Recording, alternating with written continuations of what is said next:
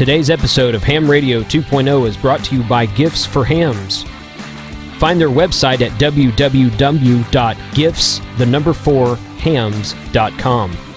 Get your call sign or club logo engraved on virtually anything you want. Specializing in ham radio-related gift ideas, Gifts for Hams is your one-stop shop for lighted call sign displays, coffee mugs, coasters, drinking glasses, smartphone cases, and so much, much more. Laser engraving and etching to show off your ham radio call sign or club. Shop gifts4hams.com and tell them that Ham Radio 2.0 sent you.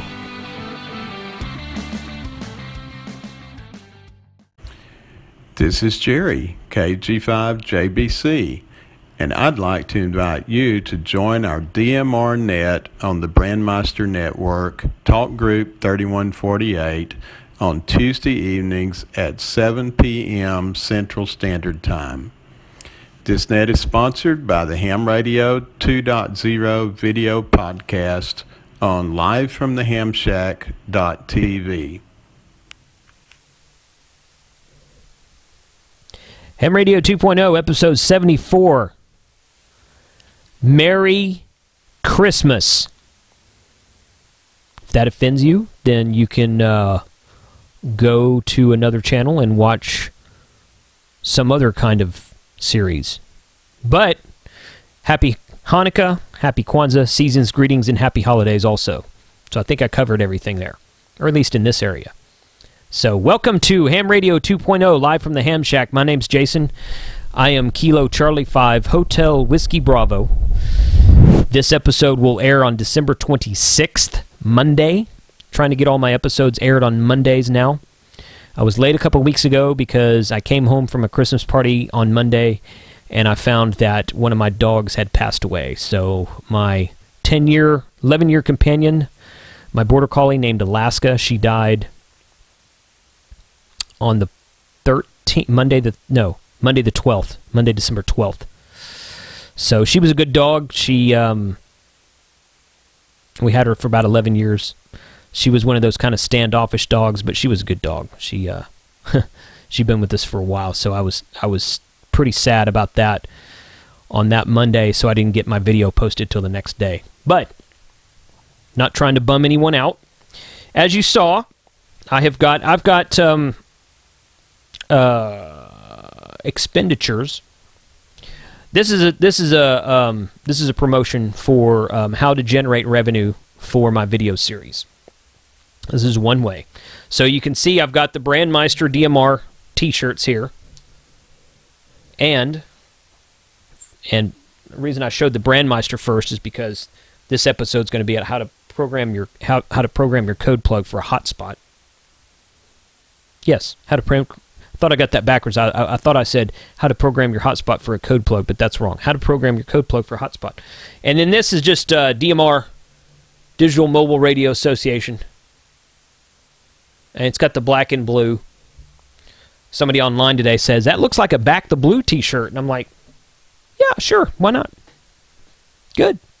I wasn't really going for that, but I like the way the colors turned out. Honestly, and I'm not a football fan. Anybody who knows me knows I'm not a football fan. But I saw some Dallas Cowboys jerseys about a month ago that were black with the Cowboys logo in a very dark blue. And I thought, you know what? If I was a Cowboys fan, that would be cool. I really kind of like that. I should say, I'm not a football fan. I don't have anything against the Cowboys specifically, but I just don't care about football. I'm like, what else you got? So, that's me. This episode 74, how to program your code plug for a DMR hotspot. Now, I realized I just showed you the t-shirts, and then I put them down and didn't say anything else about them. These are for sale on grapevineamateurradio.com, and all of the t-shirt, and this is 2 examples of about 8 different t-shirts I have up there, and all of the t-shirt sales go to help my Ham Radio 2.0 video series. So, I'm working on maybe some kind of shopping cart to put on livefromthehamshack.tv, or my new URL, which I'm using now, hamradio2.com. So go to hamradio2.com. You can see all my episodes, and all my YouTube videos are linked from there. Subscribe to me on YouTube. But go check out the website as well, because there's a better listing of, well, not a better listing, but there's a more detailed description in each episode posting about what I think about the episode and how I came to want to record one of those and that kind of good stuff. Anyway, but I'm looking at options for a shopping cart actually on hamradio2.com. But until such time as I find that, my T-shirts that are for sale on grapevineamateurradio.com, those T-shirt sales go to promote this video series. So, get that out of the way. Okay. So this question gets asked quite a bit. People will buy a hotspot for DMR. Now, you've got DVAPs and DV Voice, I think, for D-Star, and you've got some of these hotspots that'll do all three: D-Star, DMR, and Fusion. I'm not big into D-Star. I've never used D-Star much.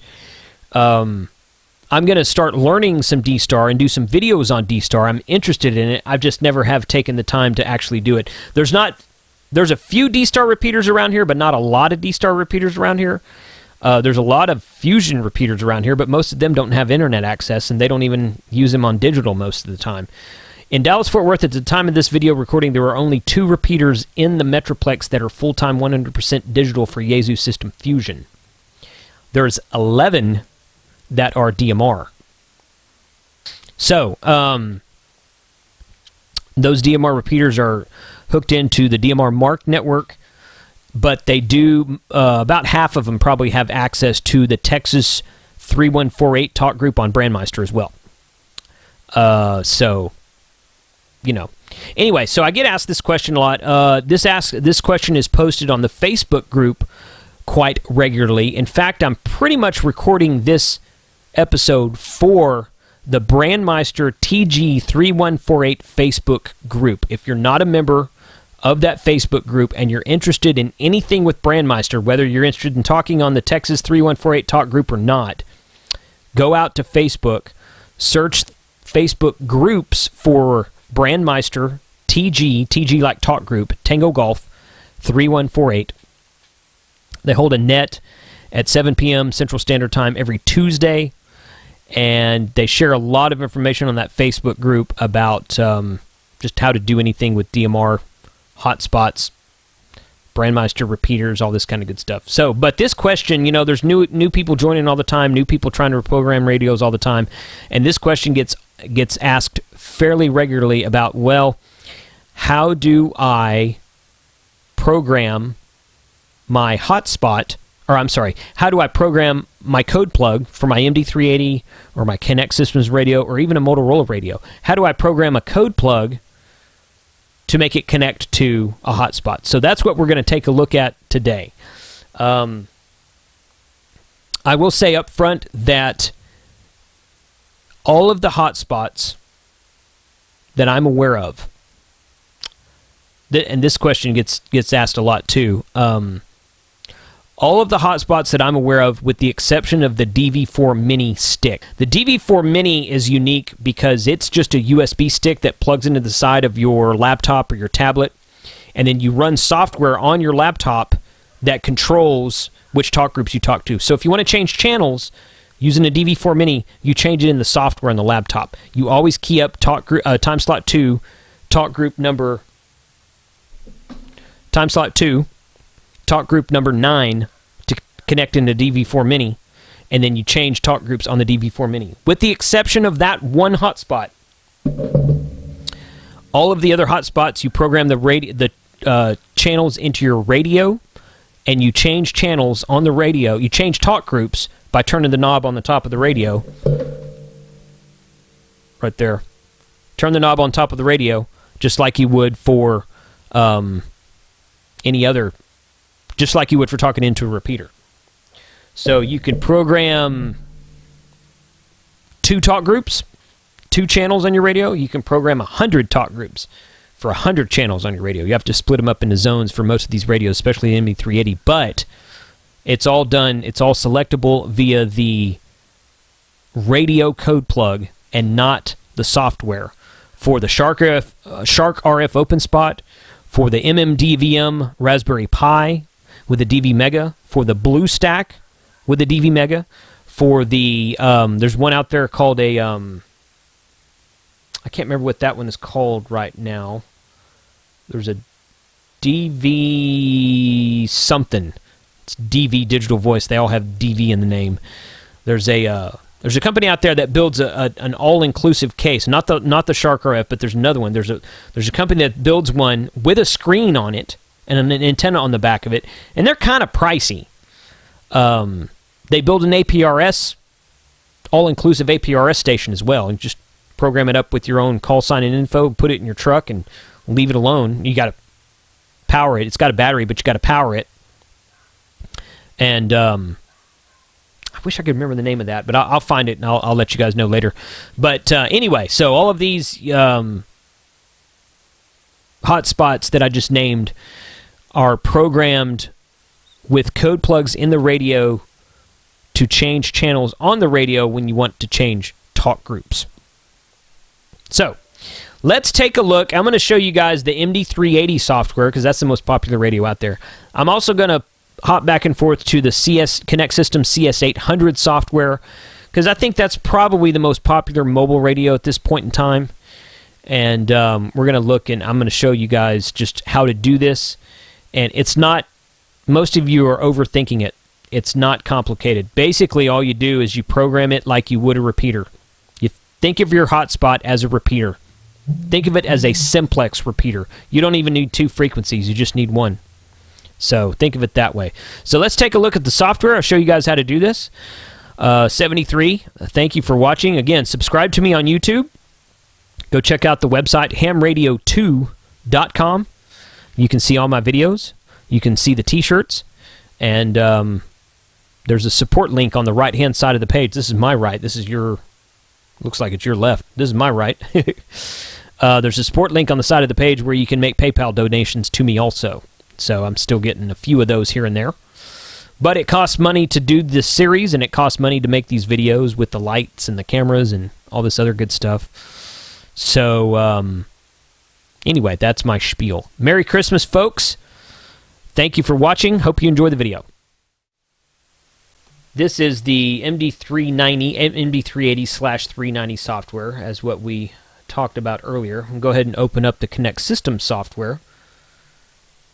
And let's see if I want to get 750, 800.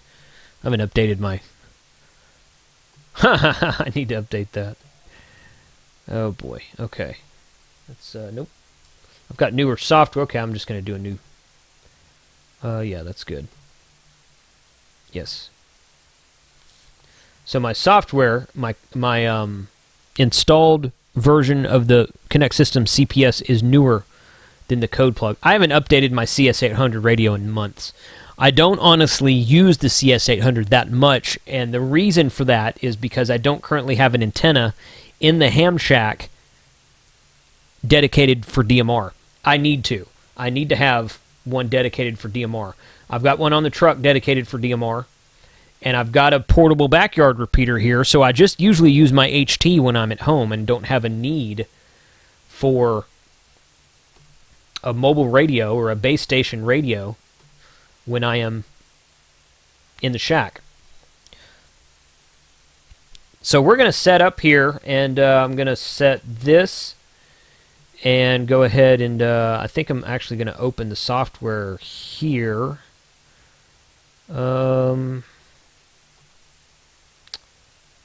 Yeah, right here. Okay, so I'm going to open this channel.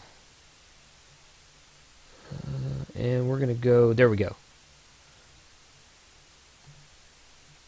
Okay, so this is something that I already made that I have plugged into my current MD390 code plug for the Shark OF's OpenSpot. So that's why I've got OpenSpot right here in this part of the name. You can name the channel whatever the heck you want to. It doesn't really matter. I've got Texas statewide OpenSpot. So OpenSpot is my quote-unquote repeater. It's my hotspot. So I said earlier in the video that you should just think of your hotspot as a repeater. And that's true. You should think of your hotspot as a repeater, but a simplex repeater. Okay? So you want digital 12.5 kilohertz like normal. Set the timeout timer for whatever in the world you want. I usually choose 165 to 180 for mine. You can set it for whatever you want. I always put my hotspot power default setting on low, because typically speaking, if I'm talking into my MD390 and I'm talking in an open spot, I'm inside the house and so is the open spot, and I've had zero issues getting into the open spot from 1 watt output on the MD390 from anywhere in my house. No issues whatsoever. So you can change that if you want to. If you've got a situation where you're putting an open spot on the bottom floor of your house and you've got a 5-story house or something, or you want to go out in the yard and take it out in the field or something, you can always change that, but I keep mine on low. That's just what I do. Channel name, whatever the heck you want. Frequency, transmit, and receive. This is the important part right here. These need to be the same, and they need to match. You can see where I was in my last video here. We're going to open up my, actually I don't have my open spot connected right now. You know what? So in the open spot software, you set your frequency. And I did go back and watch my episode 65, somewhere in I can't remember my own episodes. Hold on, I'll tell you what it is. Let's see. So if you go back and watch the episode where I show you how to go into the open spot and set it up, get it to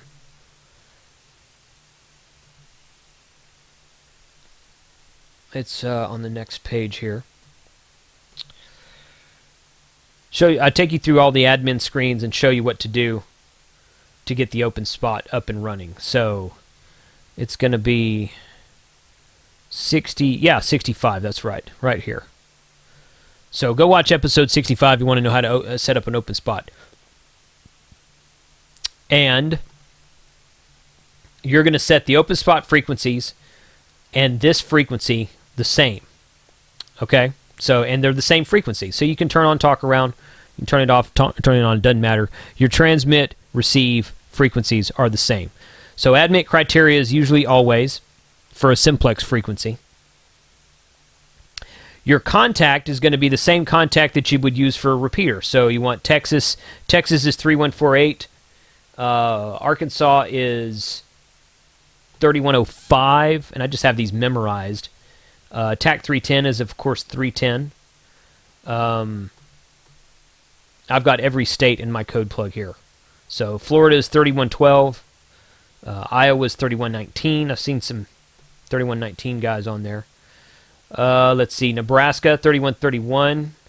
Talked to a bunch of those guys. Oklahoma is 3140. They recently, whoops, I didn't change that. 3140. They recently put most of their Brandmeister repeaters on, or on most of their DMR repeaters on Brandmeister, so you can now use your hotspot to talk to all the repeaters in Oklahoma, or most of them anyway. And then Texas is 3148, and this is where, when I post this video, it'll be on the Facebook group, Texas Talk Group 3148. I mentioned that earlier. Let me show you that group here, the Brandmeister Talk Group that I spend most of my time in.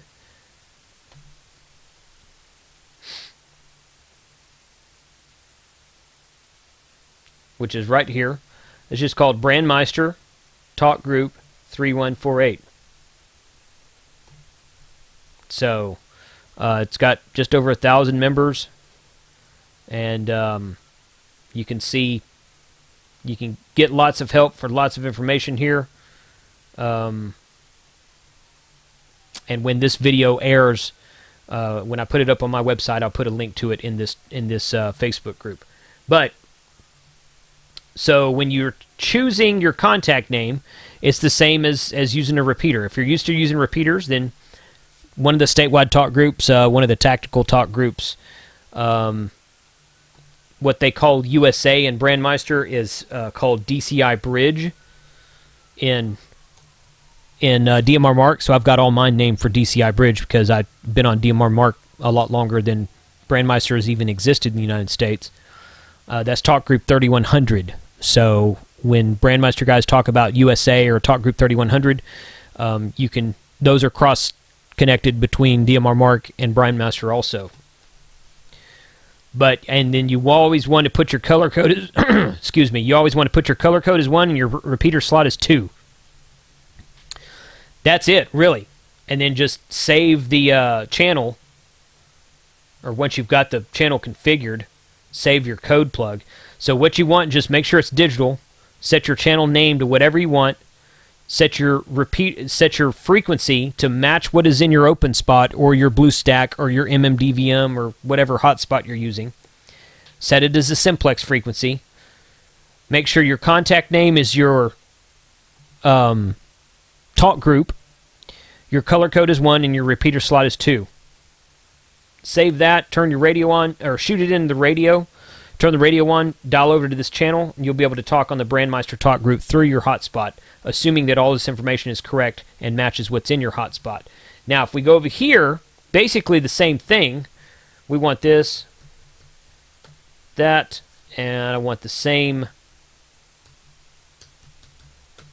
there. I'm going to change, color code's already 1, that's fine. I'm going to change time slot to 2.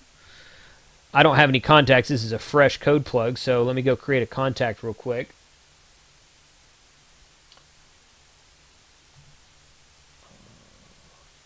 Right there. And I'm just going to say Texas. And I'm going to change it to 3148. And then I'm going to go back to my